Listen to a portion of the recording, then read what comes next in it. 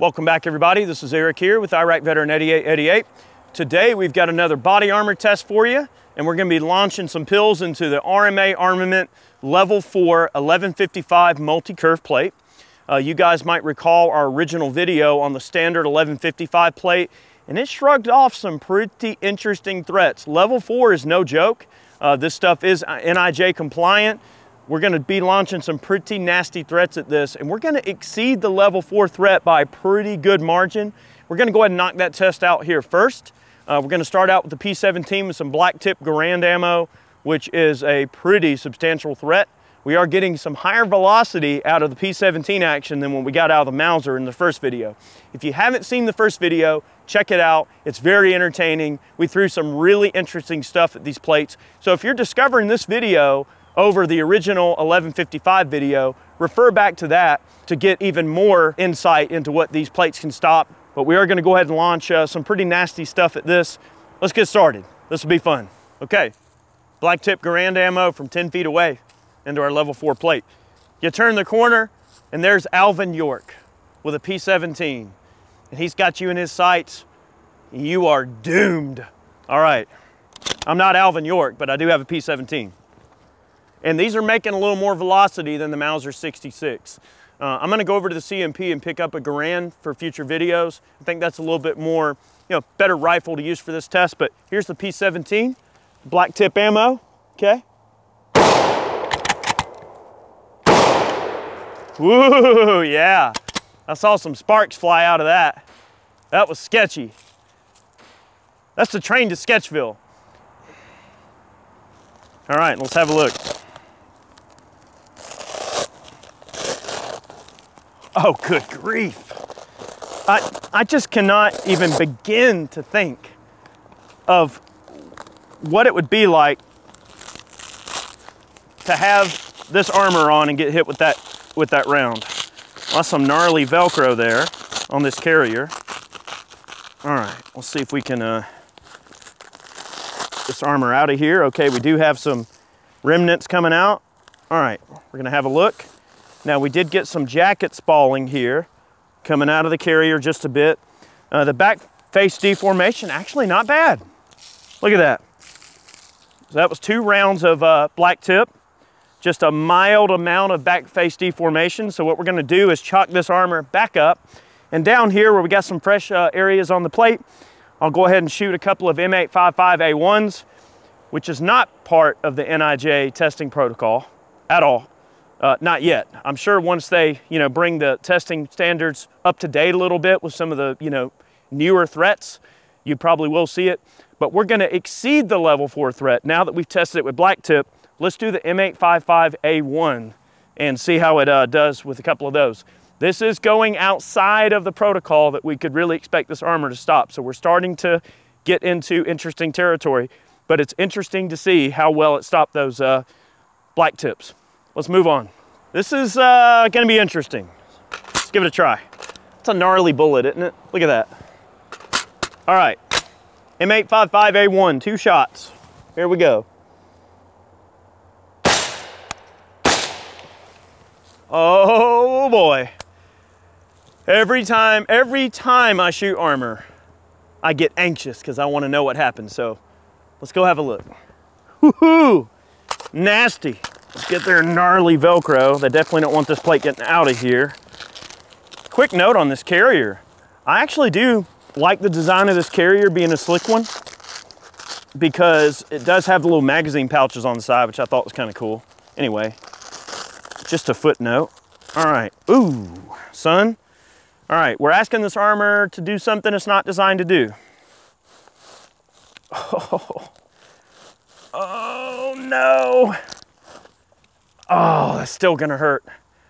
Okay, the grand reveal. You know what's crazy is the back face deformation compared to the black tip is pretty comparable. So that's saying a lot about what the carrying energy of that 62 grain bullet really is. Speed is what defeats body armor. Bullet construction and speed.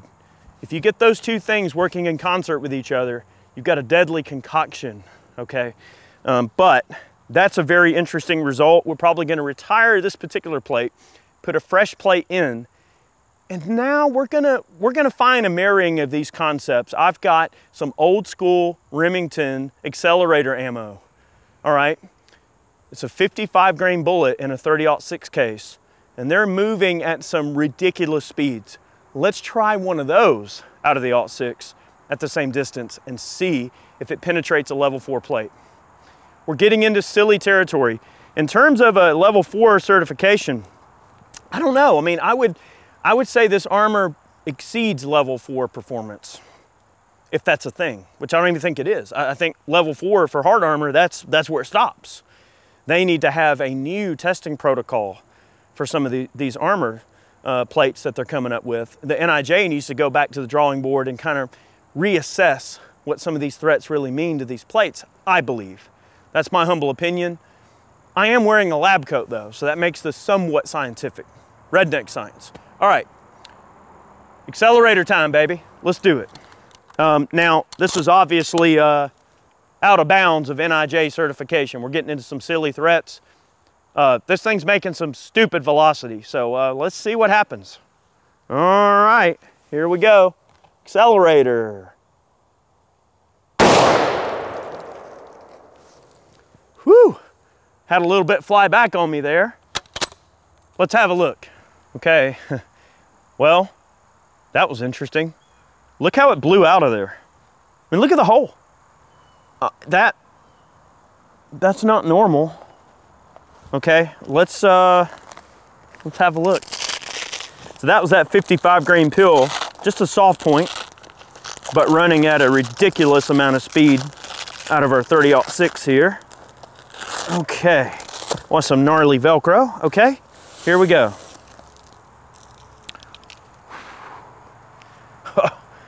Wow, look at that. Look at the size of that hole. Look at the back face deformation. I have to say that out of all the rounds, that might have the highest amount of back face deformation out of all the 3 threats that we've tested.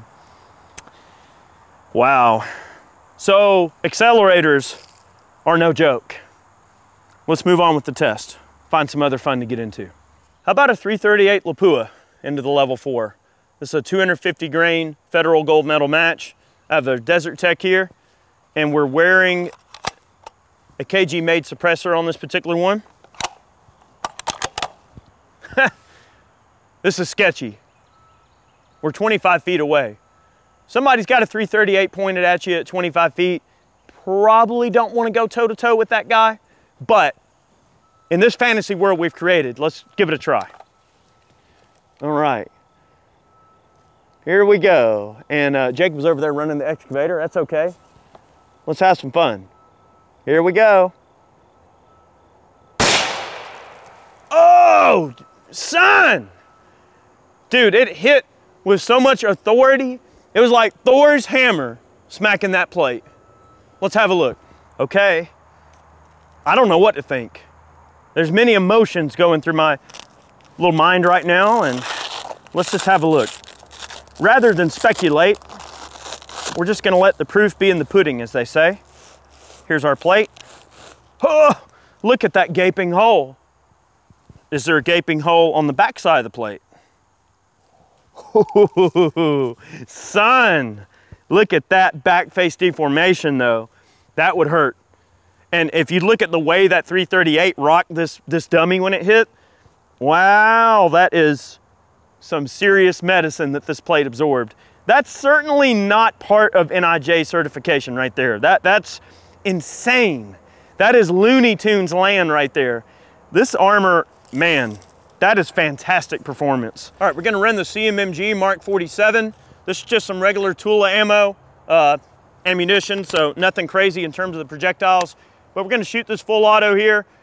This particular gun is wearing a Crimson Trace CTS 1000. Nice little ruggedized red dot. Let's get after it. I'm gonna sort of shoot all around there, and we got some cardboard to see if any of the rounds make it through. All right, here we go. MK47.